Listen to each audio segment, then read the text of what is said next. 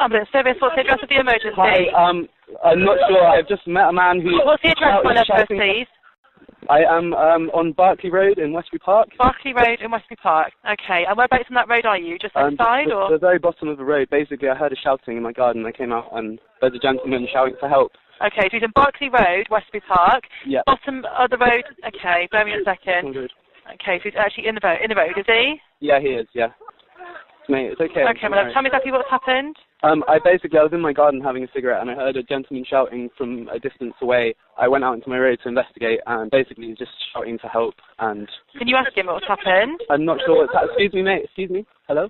Yeah. What's happened, please? Somebody threw acid over Someone threw acid over his face, apparently. He had acid thrown over his face? Yeah. Okay, bear me a second. Is the attacker still nearby? Who did it to you, please? My ex, his ex. All right, my love. Is she still there? Has she gone? Is he or she still here? I don't know. He doesn't.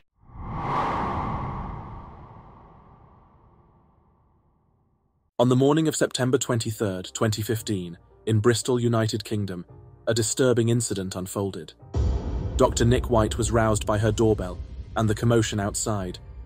As she peered through her curtains, she witnessed an unsettling scene. A man in just his underwear, caked in mud, was frantically screaming for help.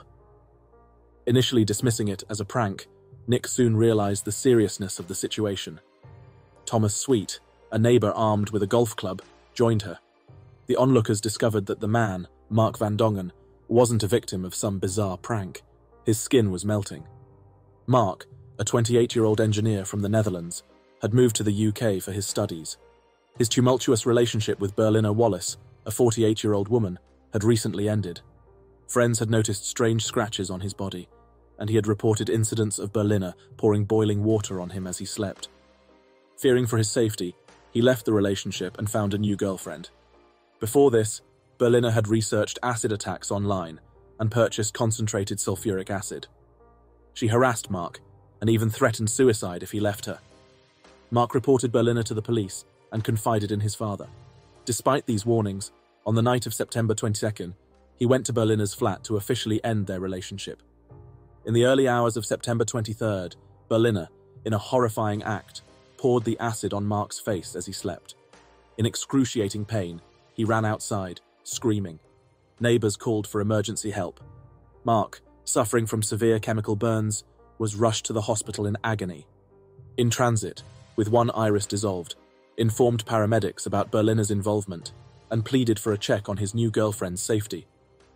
The police, arriving at Berliner's flat, found her unresponsive to the gravity of her actions. Upon arriving at the hospital, he confronted the brutal reality of his injuries.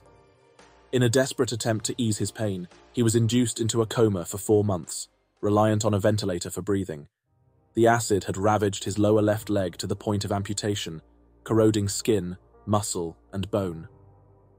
After emerging from the coma, Mark, paralyzed from the neck down, faced profound depression.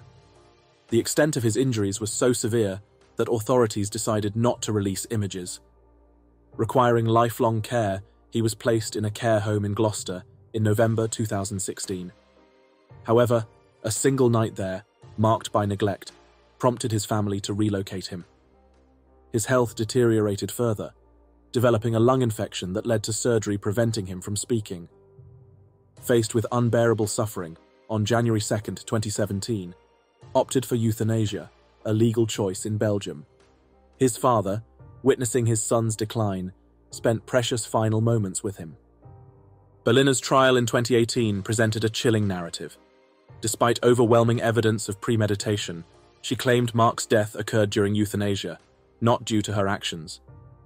Accusing him of violence, she portrayed the acid attack as a misunderstanding, claiming she thought it was water.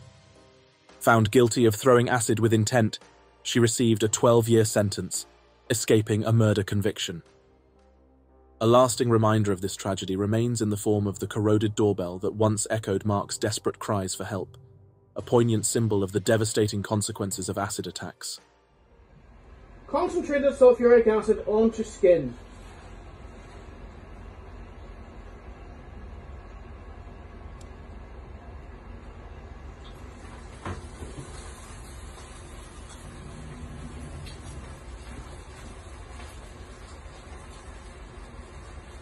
get a vigorous reaction between the concentrated sulfuric acid and the water in your skin, and also the fats, which is why, as you can see, it instantly becomes carbonized.